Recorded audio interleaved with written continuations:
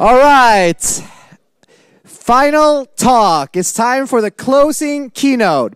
And here at App Builders, we have a little bit of a tradition. Well, we have many traditions. We have the chocolate fountains, we have the beautiful locations, we have the great talks. But another tradition that we have is that there's a guy who is closing the whole thing, closing the conference with one of his really, really cool, excellent talks.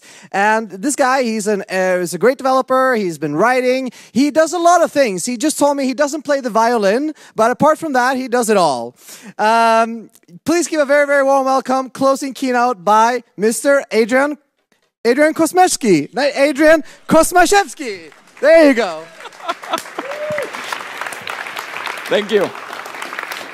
Thank you so much. Thank you. So yeah, refactoring ourselves. Okay, so this is going to be a lightweight talk. It's kind of a finishing one, but I'm very happy because basically I'm touching a lot of subjects without knowing.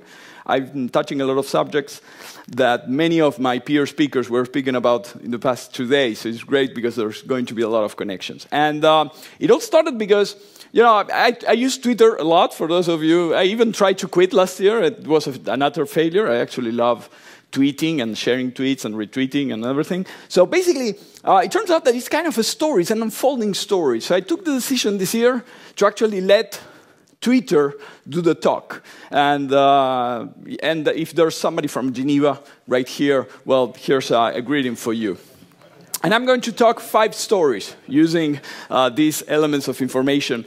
And the first one is about the world, what we're seeing every day. And you know, the situation of the world is kind of complicated lately. This is a very valid question, by the way. When I saw this tweet, I couldn't believe it. And actually, it turns out that Michael Moore himself gave an answer to the previous tweet a couple of weeks later, which is really, really interesting. And, you know, the whole situation, geopolitical situation of the world right now is really complex, you know. It's like new countries are popping up all over the place. And, you know, everybody's trying to figure out what's going on. And the whole thing takes the shape of, you know, it's like a new Renaissance kind of thing. And everything looks like a painting from the Renaissance. Otherwise, it's kind of incredible. It's like, seriously, what's going on, right? But fiction is overtaking us somehow, which is unfortunate because we would have loved to have hovering, you know, hoverboards like in Back to the Future. Yet we got Orwell. Anyway, the future is complex. We live in a complex world, really, really complex world. Even driving a car can be something that sometimes takes your mind out. And then there's GDPR. As developers, we have to, you know, implement a lot of things for GDPR. That was another thing that happened last year. And then you end up with things like this. Now you enter a website and you're basically shown a form of things you have to click and you have to agree with when you use the website, right? And even in real life, you actually have to prove that you're not a robot when you rent a car. It's kind of complicated. And you know, this thing that nobody knows that you're a dog on the internet, it's over. This goes back to what Guillermo was talking about a few minutes ago in this very stage. It's over. The NSA knows even your breed. And you know why? We need GDPR and everything because they want to sell you things. You know, they want to sell you like shoes here. And it's like, seriously, who does that, right? And then there's Brexit, and my friend Graham, if you're watching this, Graham, we love you. And, you know, Brexit is happening, and it's an utter mess. And there's, you know, countries, new powers popping up. So it's all reshaping in different weird ways. And China asking here countries in the Human Rights Council not to show up for discussions about China. And, you know, when you look at the track record of some countries like China, sometimes, I think because of showing this, I'm basically killing all the chances of ever getting a visa to go to China right now. And it's not only China, it's very sad what's going on because we make fun of these things, but it's actually very, very sad what's going on in many countries. And there's climate change. Climate change is changing everything. We are living in a moment in history that it's pivotal. Whatever happens right now, it's going to decide our fate in terms of species on this planet. And this is arguably the most important person right now. Unfortunately, you cannot see the name of the author of this tweet. It's Dan Allen, the creator of ASCII Doctor. He was saying something that I agree, which is that she is probably the most important person on the earth right now. She's actually doing something very important. And, but, you know, we are dropping things, robots, all over the solar system right now. And then we cry because of those robots. And then there's churches burning. And, they pledge to rebuild the church somehow. So I hope it works out well, not unlike in the past. But the problem is that we cry more for those churches sometimes than for actual human beings having very difficult situations all over the world. And then we are flooded with information. We are flooded with news. We don't even take any more the time to actually analyze what's going on. And that's not good. That's not good because we end up having arguments with ourselves. We end up arguing with each other. And that's not okay. We actually should be, criticizing those who are actually breaking havoc. But then again, if ever a Soyuz capsule lands near you, please be aware that there are IKEA-like instructions to open the capsule and get the astronauts out of it, because, after a few months in space, it can be kind of complicated. And us, developers, how do we fit in all this? Because the meaning of the Donald, we have to take back the definition of the Donald. And that takes me to my second story, which is, of course, code. Because we are developers. Right? And we have these projects going on, and we try to move on these projects and somehow to survive. And we use great tools, absolutely fantastic tools, beautiful, some of them very expensive as well, to basically write loops. That's basically what we do. That's basically what a Turing machine is. It's a loop. And we try to help our users the best way we can. And these users are delighted of discovering that basically the future is here. And then we find solutions to our problems in the most incredible ways, sometimes when you're just sleeping, and we apply the best architectures that we can find at every single time. Of course, that is our job. That's what we do. And basically, our jobs haven't changed that much in the past 25 years. Actually, I argue that our jobs haven't changed that much in probably 50, 60, 70 years. We are still dealing with the same issues as always, tabs versus spaces. Paul, if you're watching, we love you. And we still have to somehow update our updates so that we can update the updates of the updater. And then you end up that, no, you don't have enough space, 40 gigabytes, and you don't have enough space to update Xcode. Okay, why not? But there's JavaScript, thankfully. We live in such an abstraction world that now we have JavaScript and we can write, Electron apps. And Electron apps are basically for, it's a chat app framework. Everybody knows about that. Now we have plenty of chat apps written with it. And we forgot in the process that the actual point of Electron and of all of these frameworks was actually user experience. We forgot about that. Somehow it got diluted in the whole discussion. And I think it should be back because it's debatable whether users want web experiences or not. Some people like Ben are actually arguing that it's not the case. Not everybody wants. Actually, Ben wishes the whole React Native affair was over already. It's like, it's already over. Like, not yet. No, not yet. And people are asking, what is the kind of problems that React Native solves? Are we using the right tools? Really? Maybe not. I don't know. Then there are web apps that you can make using these technologies. Some of them are progressive, some of them are regressive. And you can, these days it's incredible. You can actually use assembly. Literally, you can compile Doom and run it on a browser if you want. You can have discussions on the web then, because the web as well is a whole set of different tools, and basically people are arguing whether they're doing it right or not, and there's a lot of discussion going on, and now you have the earth flatters of the web, like my friend Maximiliano calls them. And then you have to basically fix problems on Internet Explorer. So Susanna, I'm sorry about this, but I know the pain. But now, in the future, we're going to have these lenses to be able to navigate JavaScript code, and we're going to be able to deploy incredibly complex JavaScript applications that basically we can even print them if we want. And I'm pretty sure we are going to end up sending some JavaScript to the moon anyway at some point. But there used to be this very neat tool, which was C. C was a neat tool. It was cross-platform. You can. This morning we've seen you can use C++ to create cross-platform apps. We've seen that, so it's a great tool. I mean, why not using it, right? C++ and POSIX as well. I mean, this is a long discussion. It's something. POSIX is an idea that is already almost 50 years old, and it got completely forgotten somehow. But C++ is a great thing. C++ is great. You can build incredible new things. It's changed a lot, the language, in the past few years, and you've got these error messages that look like, a dog barfing at you. And you're like, Lassie, where's Lassie? Is Timmy okay? Stop barfing at me. And, it's like, wow, what the hell? What is it that we're even talking about right here, right, with these errors? And you've got all of these initializers. And unfortunately, I couldn't get autoplay, but I'm going to leave this. No, doesn't work. There we go. But, yeah, who cares? There's patterns. And we use our tools the best way we can to create our systems. And then we create user interfaces. This is another great topic as well. And you end up with Clippy. And for those of you who were in my talk in 2016, maybe you remember Clippy. Well, I brought him back. I love Clippy. So here you go. Maybe Clippy one day will help us fix merge requests, merge conflicts, particularly with storyboards, which is usually a problem. But it all depends on your merging strategy, right? And here, Hisham has it very clearly. It looks like a match of chess. And every time you join a new team, it goes like this. Like, well, we use release and then big bug fix, and then no, we don't follow the Git flow standard. Okay, well.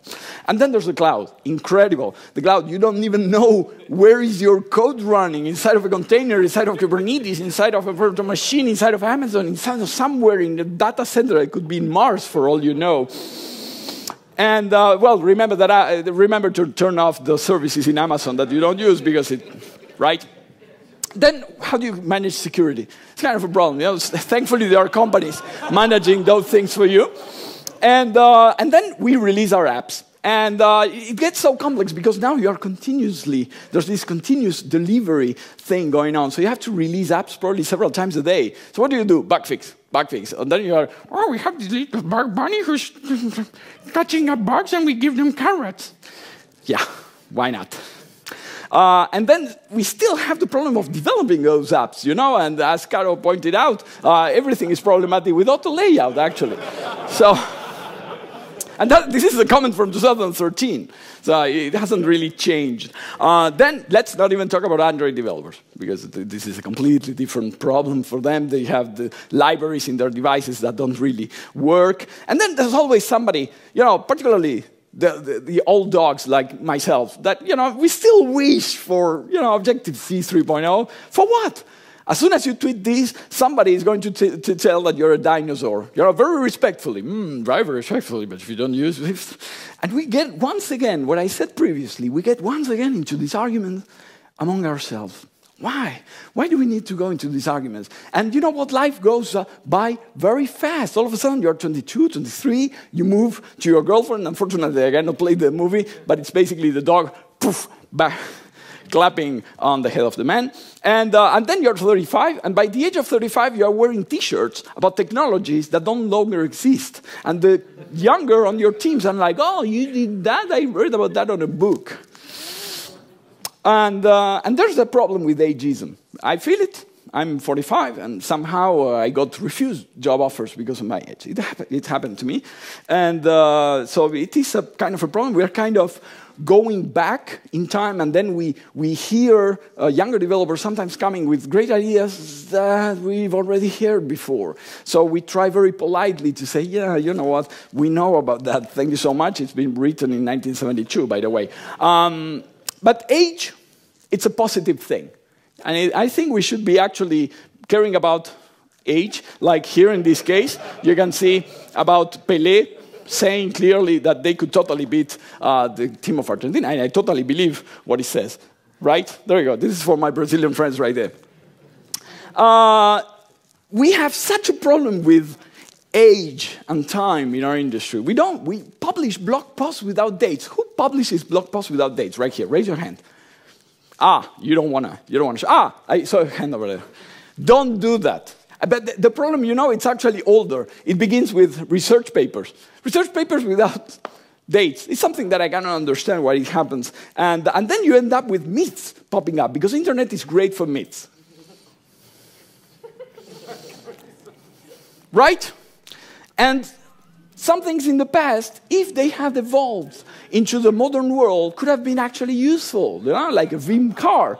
You cannot get out of it if it ever gets stolen. But you know, what am I doing right here? I'm making puns. I'm traveling around the world and I'm giving speeches. I'm actually not helping. So what I'm trying to do is basically to mentor other people. I'm trying to criticize things that hurt others and ourselves and myself as well. Because it's also my job as a senior engineer to basically explain our legacy code bases to all of the junior engineers that join our team, right? And then, where do we go? Well, I guess I will have to find a job in a telecom industry, because apparently that's where everybody goes. So I guess my next job will be in the telecom industry somehow. And but you know what? Even worse than being an old guy is being a woman. It's unfortunate. A lady makes the first photograph of a black hole, and there's a whole community in Reddit that have nothing else to do but to actually say that basically she most probably haven't done it. Seriously, like, this is our community as well. This is unfortunate, but it's also the world we're living in. And then there's Swift, of course. Swift, which is somehow related to C++, according to Joe. And there's a lot of people that are asking some questions that are valid, I think, about whether we needed Swift in the first place. It's a great language, but maybe we could have fixed other things inside of the tools that we use every day, right? Why not? And Swift hasn't solved all the problems. And the nullability problems are still there somehow. And then there are people who really don't like Swift. Swift is a nightmare language, loudness, process complexity. And again, we're arguing among ourselves. It's like, seriously, we shouldn't be doing this. And, then there's somebody who used Swift on the server, and whatever happened, they didn't like it. So it's like, oh, Swift. So there's this fueling these conversations, all of that. It's kind of complicated. And then somebody comes up and says, let's use Haskell. And Haskell is great, because all you have to do is stick one Devon inside of a torment, and it yields reverse functats. Fantastic, let's do that. Let's all use Haskell for our next application. Now, you can always create a new language. So here's a simple guide for those of you who would like to create the next programming language. This is really useful. You know what you have to do. And then, if you want to choose the name of the function that gives the length of an array, here to help you as well, whatever we need. Now, the important take here in my story is that software is actually about people. So it doesn't matter what the name of your functions is, what the syntax of your language basically is. I think we have to go back to other values. We have to look a little bit behind all of that and actually find the developer that is working with all of those tools, which takes me to my next subject, which is work. And work usually happens on an open space. It's very unfortunate. You come to your new office and basically it's an open space.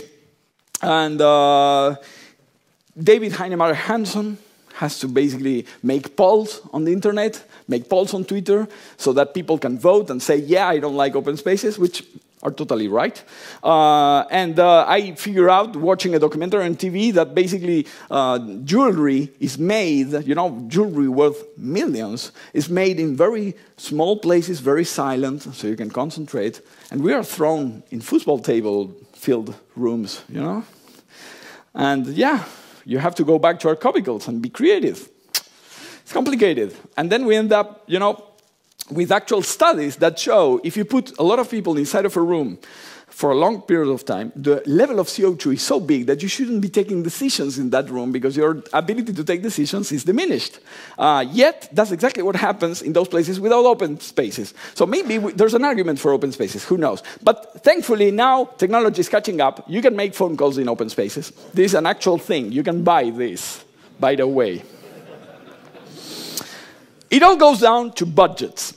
As my friend Fernando once said, this is the budget on the bottom. This is exactly what they want it's on the top, not the same, right? It all comes down to that. This is a big reason why we end up in those open spaces. It's because there's not enough money. But the truth is, we get angry against our direct managers. But you know what? Our direct managers are also human beings. And they are what we call in Argentina the ham in the sandwich. You're basically compressed between the developers on one side and the upper management on the other. Do they have room to take the decisions that we would like them to take? Sometimes not. So maybe we're also getting angry with the wrong people as well. But then again, who are the ones getting, bad reviews in our corporations? Who are the ones who are late? Well, we are always the ones being blamed for late projects. It's unfortunate, but that's the way it is. And not the salesman who promised something that couldn't be done. Then there's recruiting. And recruiting is a big problem all of it itself, because basically we all see these job offers where they ask you to have PhDs and 10 years on a programming language that exists since yesterday, these kind of things. And then there's this idea that there's not enough people. There's not enough people. And then you have actually very competent developers who cannot find job. And it's like, no, I cannot find anyone. Yeah, no, the people are there. You just don't want to see that. And recruiters, finally, they don't know exactly what to do to lure you into those jobs. They try to push you somehow to get into these companies. But they are not providing the right information. Marian is right. Exactly the things that we need to know about our jobs, which is the salary and the days of holidays and so on. We don't get that information. And yeah, the whole recruiting industry is a train wreck, literally.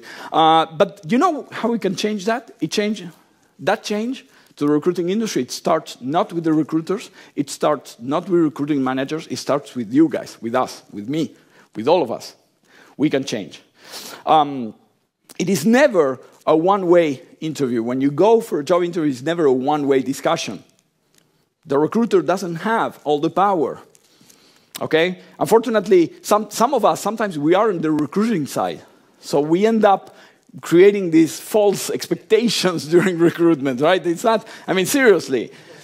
Let's be honest about our jobs when we recruit people. And for interviewees, don't get into this kind of situations.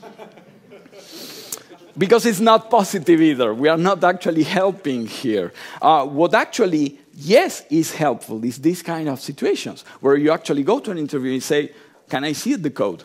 I can sign an NDA if you want. I love NDAs. That's another discussion, but that's another problem. But let me see the code. Let me see the team. How do they talk to one another? Are they respectful to one another? Do they work well? Does the team does testing? Why don't we ask those questions when we go? When next time they tell you, do you have any questions? Take a pointer from here and start asking the questions that hurt. Because we have to do that as interviewees when we go looking for jobs.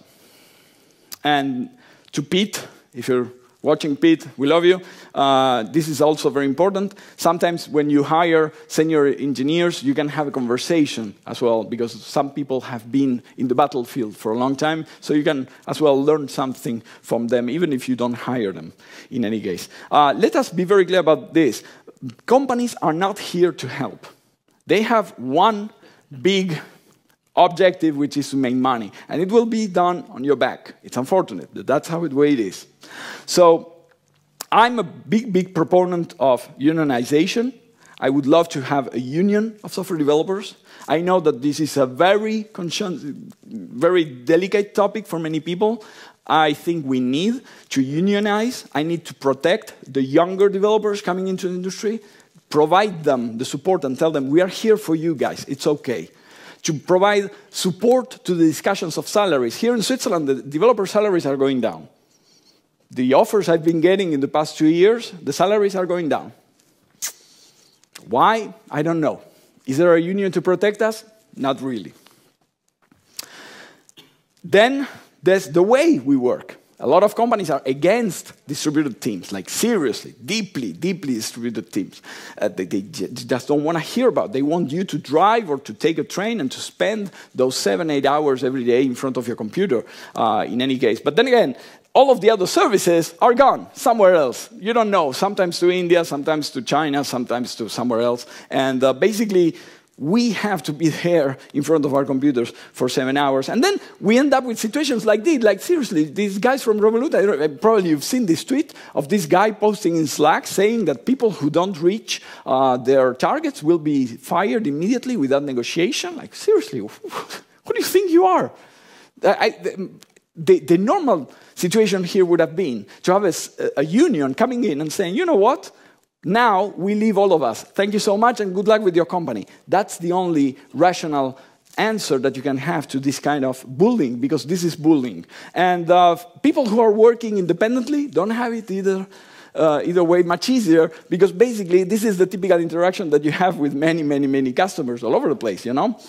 They come, they tell you, you're too expensive, and then they come 2 months later or 2 years later, can you help us fix this mess? And they want to pay you in exposure bucks. But think about all the exposure you're going to get. Of course, I'm going to use that exposure to pay my rent, right?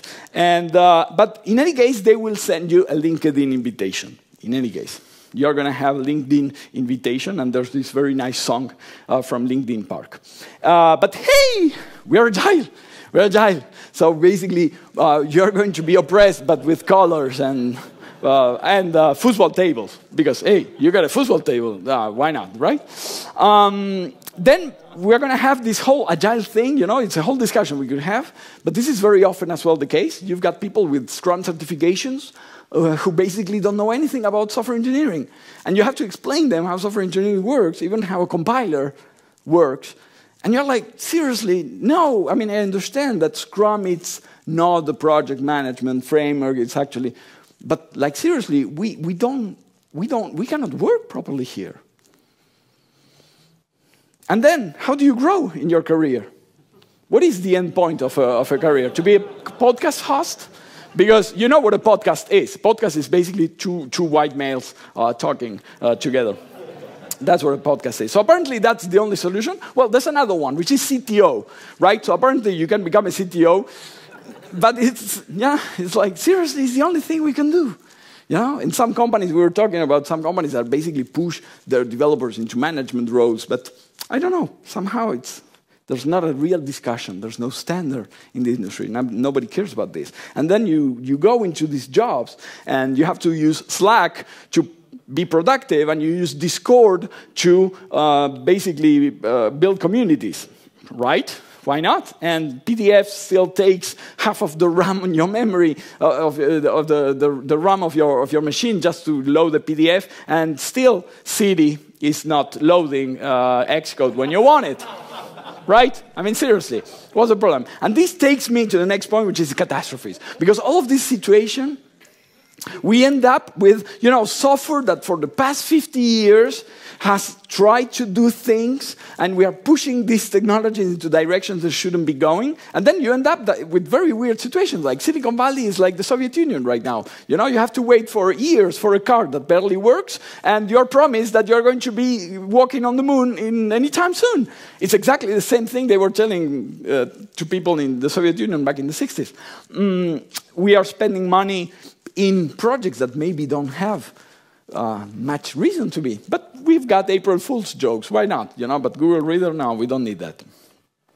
And then you end up with the impression that this whole world is a conspiracy. It's a conspiracy. It's actually big powers. This is the fault of Zuckerberg. Zuckerberg actually wants to, no, it's not that.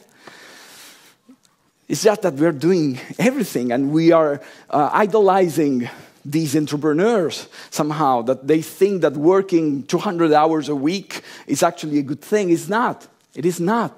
It is not a good idea. And great guy, DHH. I like this guy. And then there are laptops and courage, and the product of laptops and courage is unfortunate laptops that sometimes don't really live up to expectations, so you feel like the whole quality of these things are going down. We were talking with you, Marcin, a couple of hours ago about this perceived quality of these things that, very slowly sleeping. And then people who were hardcore Mac developers, looking elsewhere, maybe I should get a ThinkPad or whatnot, and this and that. And then there's DHH, once again. I love this guy who actually makes a poll online to ask people, do you have problems with your keyboards, with the MacBook keyboards? And it turns out that 66% of the people have had problems with the people. 66% of those who answered, of course. And it makes me wish we could go back to simpler times. The keyboards actually worked very well back then. They were a bit bulky, I give you that. Then there's plastic. Apparently, this industry we are working in, all these laptops and smartphones, they came wrapped and wrapped and wrapped and wrapped in layers and layers and layers of plastic and foam and God knows what. And it raises questions regarding the state of the world. But then again, we go back to the old arguments between ourselves. We basically argue among ourselves whether, Samsung or Qualcomm is right to ask for $10 for each device to Apple, when actually there are other questions that we should probably be asking about what we're doing every day with our work. And there comes to the realization that all businesses want to be banks these days. And you get a credit card that Patrick Bateman could be using, for those of you who remember American Psycho, that is. Very weird things. And, companies that we actually trusted a lot about security, they can sleep as well. Very little, they can sleep sometimes. It's like, sorry, didn't mean to. No, it's okay. Keep on, move on. Then there's the whole economy, the new economy, the disruption we are getting. We are getting Uber and Lyft forcing departures to be left in arrivals and arrivals in departures in the SFO airport. Yeah, way to go. Fantastic, the new economy, I love it. And then there's cryptocurrencies, of course, this is the future. And this is great because in this case, basically the guy who had the password to all of the accounts died. So you know what, I'm sorry, you just lost $150 million worth of cryptocurrencies. And this is true news, this happened. And let me remind you something that Scott Chacon said yesterday morning about the blockchain for dogs. Remember that? Yeah, perfect. That was it. Because the important thing to take here is that actually, what is the impact of what we're doing? Do we measure this? We don't. Maybe some of us have Bitcoin, a little bit of Ethereum here and there, Litecoin, whatever the name. Do we think about these things? Not really. Yet, at some point, I guess many of us bought a few graphic cards to do some crypto mining and these kind of things. And you know what? It gets really weird because afterwards Apple publishes an article, a guidance reference, finance guidance reference, saying that demand for iPhones will grow as temperatures rise because of climate change, because you can use them as flashlights. And you're like, seriously? You're betting on this? Okay, and companies buy companies, so we get worried about that as well. Hopefully GitHub will not run the same. Scott Chacon is in the room, I don't know. And then you've got what? You've got taxis scanning the faces of passengers so that they can target advertising for you, advertising all the time. People want to basically sell you things all the time. By the way, this is a small word from our sponsors. The Programmatica Ipsum, the magazine that talks about software engineering, this month talks about work. You can follow it in the Programmatica Ipsum in Twitter on theprogramaticaipsum.com. Thank you so much. Back to our regularly scheduled program. There's Twitter as well, because social media is a completely different problem. It's a completely different issue. You end up with, people with very weird conversations online. Everybody's like, in about 5 minutes, you go from, wow, it's awesome, I hate you. It's like, seriously. How long did it take? Like 2 hours. 2 hours it took. And then you go from Instagram, where everybody's life is perfect, to Twitter, where everybody's miserable. So you're like, there's no middle point here. It's like, and in Facebook, that they are basically don't use Facebook. And now, Even if you have 10 followers, you can be a Zepto influencer. You could be a NATO influencer. And your influence is so small that it becomes negligible compared to the nuclear force, right? And, but then people go to bookstores, they scan the ISBN codes of the books, and they buy them on Amazon, and then they brag online about these kind of things. And then the bookstore have to get out and publish a tweet saying, please, it's like, if you find a book that you like, buy it from us, because otherwise we won't be here next year. And this is happening right now, right here.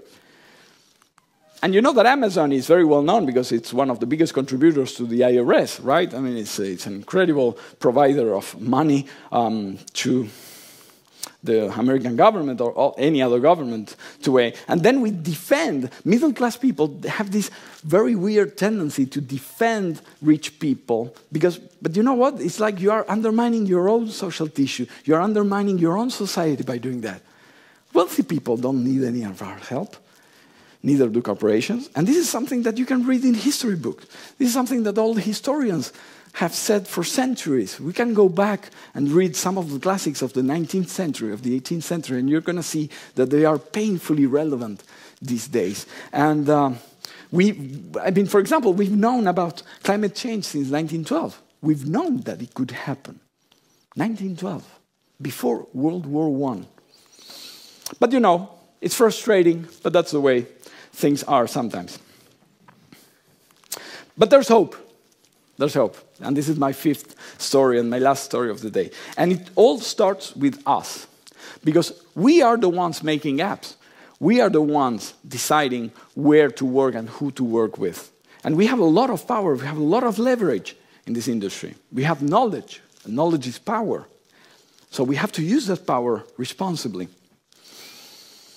We have to take the decision of not working in companies that are actually behaving unethically. It's something that we have to do. We have to take those decisions, not do it. And tell others, you know what, please don't go there. I understand you have a mortgage, you have probably a kid, it's okay. I will not judge.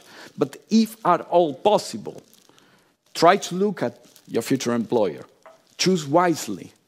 There is leverage. We have leverage. Denounce what's going on. This is actually true.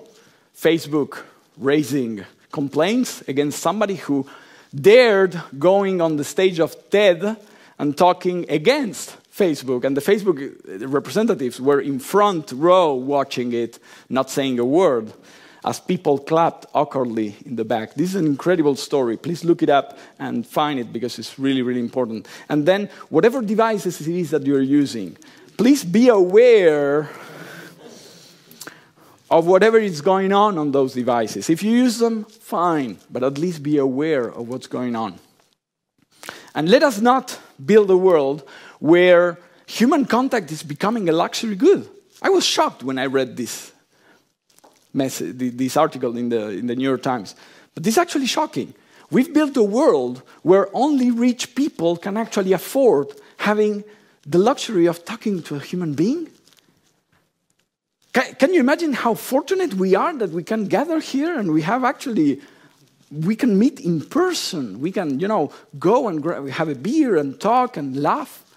Well, go read this article as well, because it's becoming a luxury. What we have here, we are extremely privileged of this moment.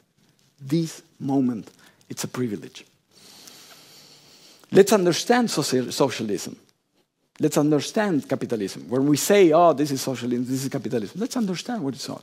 Let's read Marx. Let's go back to the basics. Let's understand what we're talking about.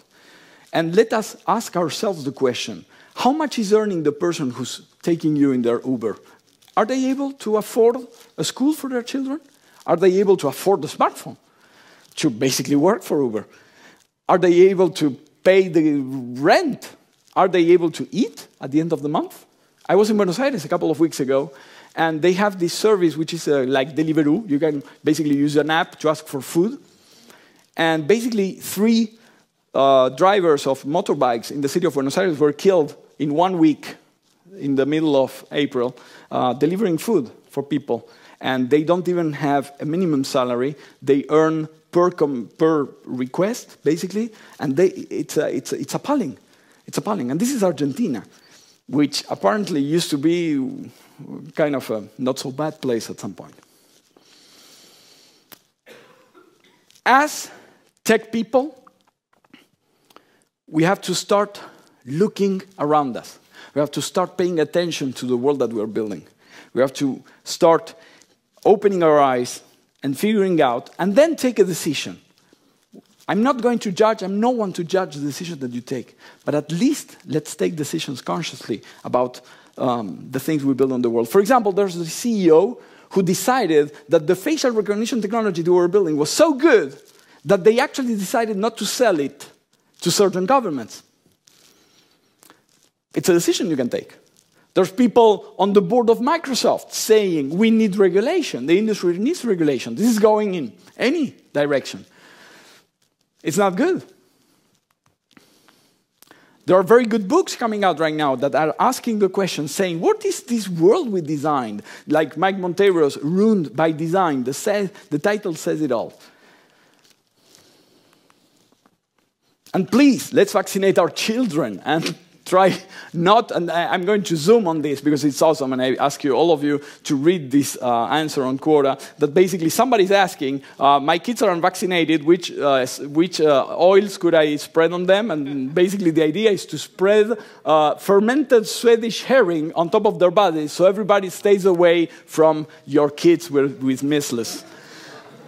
Seriously, no, this shouldn't happen. This shouldn't be like this. And I think that DHH, once again, is right here. We need an oath. It's a stupid thing. You know, doctors have it. Lawyers have it. Maybe we should, you know, put our right hand on top of our heart, or the left hand, I don't know which one, and then you raise your hand and you say, I swear not to do harm. When I see it, I try to avoid it. I behave ethically.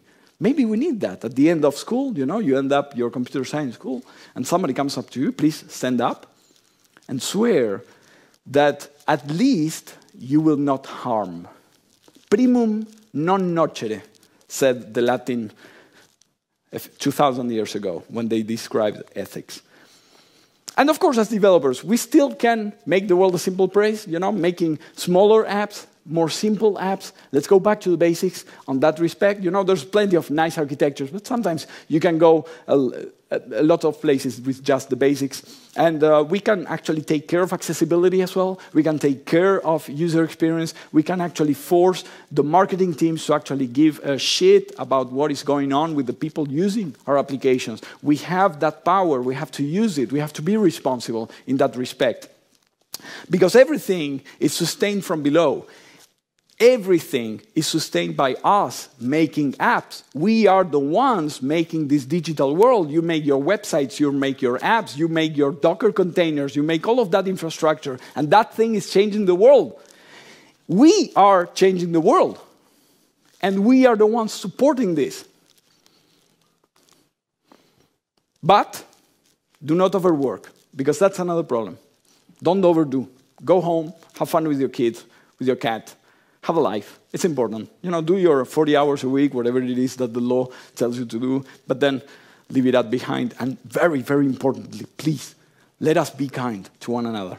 Let us not have fights with one another, because we are not the problem, we are the solution.